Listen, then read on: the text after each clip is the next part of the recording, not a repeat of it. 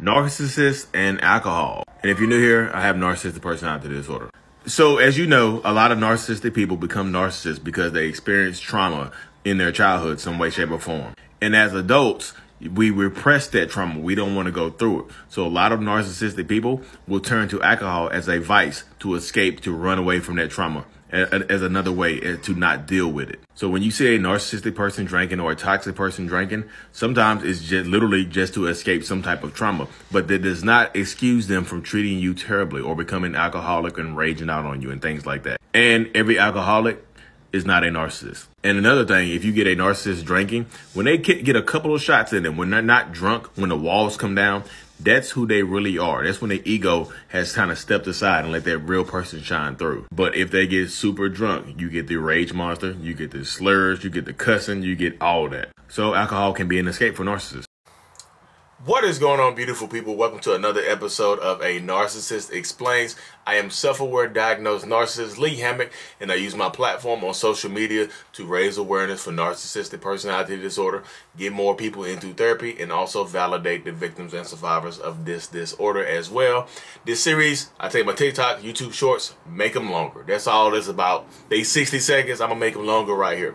So the one you just watched was about alcohol and narcissism. So let me preface, as I said in that video, as I said in the TikTok or the YouTube short or whatever, all alcoholics are not narcissists.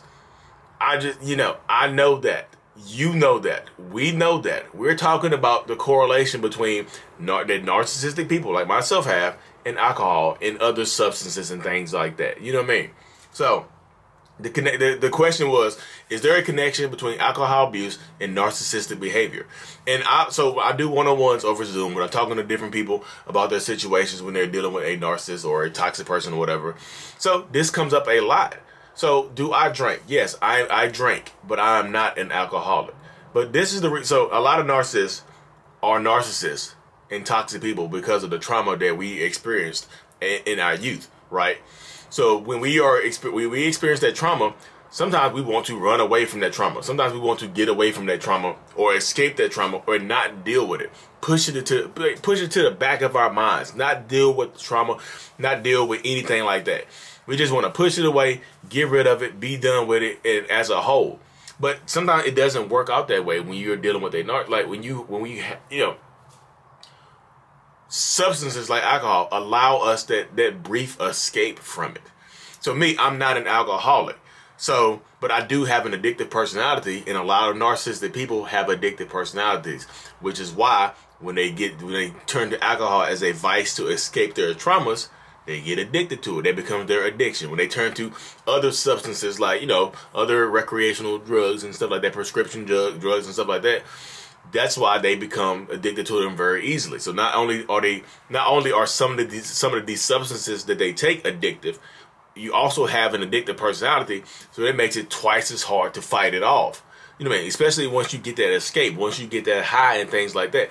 So as a narcissist, like when I drink, like when most narcissistic people get drunk to the point where they're just like sloppy drunk, you get the rage monster, you get the insults, you get the terrible commentary, you get all the bad stuff coming from them.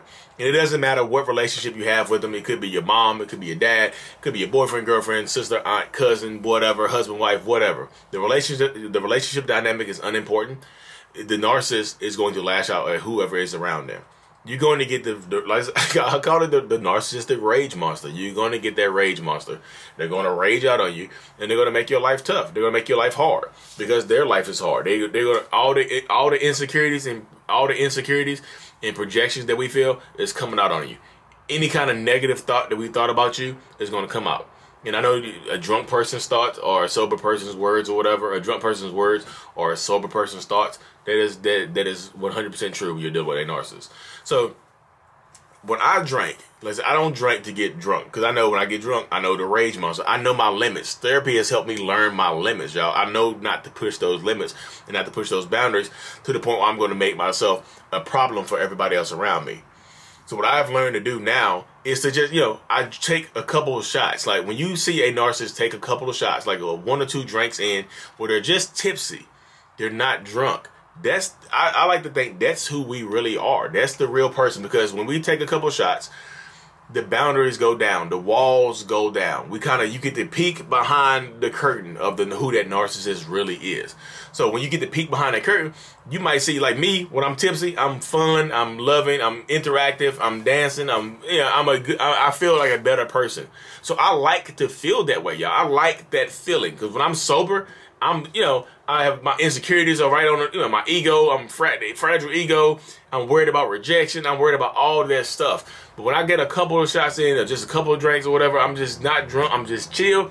I love that feeling. It allows me to feel. I feel like a human being. A human being. Is that an E? Human? No. A human being. So I feel like alive. I feel like a regular person. So it allows me to kind of like escape the way I feel about myself, the insecurities. The wall goes down, and I feel good. I feel like a regular person. I feel like I said, and I like that feeling. So I would carry a flask around with me all the time, full of just alcohol, so I could just take a couple shots throughout the day, just so I can lower my walls down. When I'm getting ready to go to an event, or I'm getting ready to speak to people, or sometimes when I get ready to go live, or if I'm on live, y'all see me go off the camera, I'm taking a shot or something like that sometimes. But if you watch me on live and I go off the camera, I'm usually taking a swig. So because it helps me lower my inhibitions, it helps me take the wall down, it helps me respond to people, and just I feel like it helps me be more present. And I feel like alcohol might be the same for your narcissistic person in your life, or your toxic person. A little bit of it helps you be more present.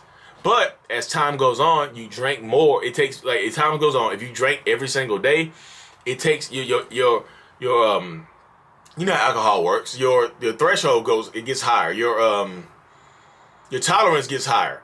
So it takes more to get to that point. It takes more to get there. If you want to feel that way for a longer period of time, you have to do it throughout the day. And some people don't like liquor, so they drink beer. You know what I mean? So you're drinking beer throughout the day, it's going to affect your body. I've heard stories from people on my Zoom, and 24 beers a day. I'm like, what in the hell are you running from? Like, what kind of trauma are you running away from? 24 beers a day? Like, dear God, 24? 24 beers. What? But I'm just like, so what are they trying to escape from? We don't want the process. We don't want to deal with it. So we're trying to escape something. You know what I mean? Why are you smoking that? Why are you popping that? Why are you injecting that? Because they're trying to escape the reality. And like I said, just because you do that stuff, it does not necessarily make you a narcissist. You could just be an addict. But both things could also be true. You could be a narcissist and an addict at the same time. But like I said, when you drink over a long period of time, extended period of time, it takes you longer. It takes more to get to that point. It takes more to get to that point where the boundaries are, drop and you feel normal. So you go overboard sometimes, and you get the rage monster more times than not, because you're trying to get to that point and you want to get there faster, so you're throwing it down faster. And here comes the narcissistic rage monster. We're trying to push that stuff away. We're trying to run away from stuff like that. And that's why I feel like I really don't feel the need to drink a whole bunch no more, because I'm facing my trauma and stuff head on in therapy. Step by step, baby steps, little by little. I'm facing my trauma, my traumatic experiences. I'm facing that head on. I'm dealing with it, in therapy. Every single time I go to therapy, I'm dealing with this stuff. I'm fighting it. I'm battling against this stuff right here. So I'm processing it. I have to. This is how I have to live my life. This is who I'm going to have to be. Perfect. Let me go ahead and fight this stuff. And a lot of narcissistic people, when you ask them what's wrong with them, there's nothing wrong with them. I'm not alcoholic. They're not a narcissistic alcoholic. People will fight against you and battle against you to keep that vice. Because if you take away that one vice, they have to find another one.